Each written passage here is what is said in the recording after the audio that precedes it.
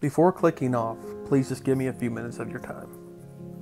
In this life, I have gotten to do nearly everything that I've wanted to do. I have never been one who was scared or intimidated to try something new. Both of my parents were supportive.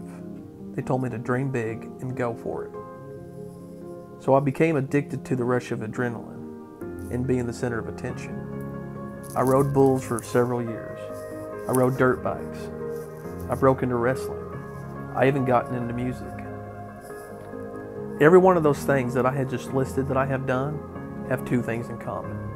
Number one, they all have that rush of adrenaline. And number two, they're all sources of entertainment. I discovered YouTube many years ago. YouTube is where anyone, man, woman, or child, could go and be in front of a camera and entertain. Of course, Father Time caught up to me. I wasn't done entertaining yet. But I got too old to ride bulls, I got too old to wrestle, and dirt bikes just aren't my thing anymore. As far as singing goes, well, I had no business being in front of a microphone strapped to a guitar. My fascination for hunting and fishing started at a very early age.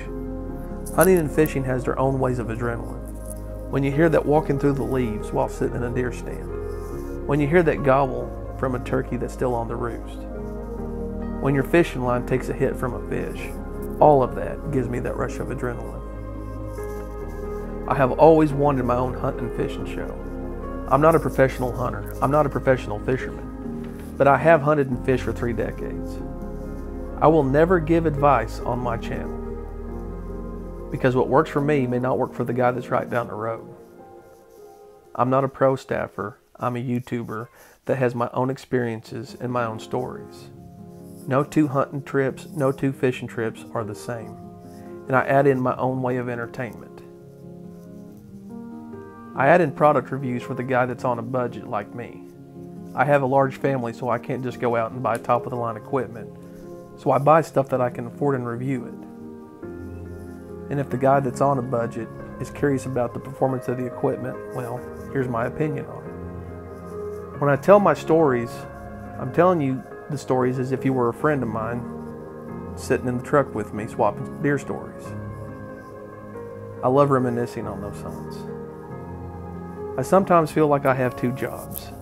One pays, the other I invest. Here lately I have questioned myself about being a YouTuber. Being the last 3 to 4 videos I put out only got 10 views or less. I love doing this stuff. I love putting my ideas to film, editing for production, and then putting my finished product out for others' entertainment. I learned a lot in the past 14 months, and it feels like the more I learn, the worse my videos do. I won't sell my soul to the devil to get more subscribers or views. The person you see every Tuesday and Thursday is me, the real me. I won't ever change. I won't ever quit doing this because I love this. I love telling my story. I'm just thankful to have a wife that supports my dreams and pushes me.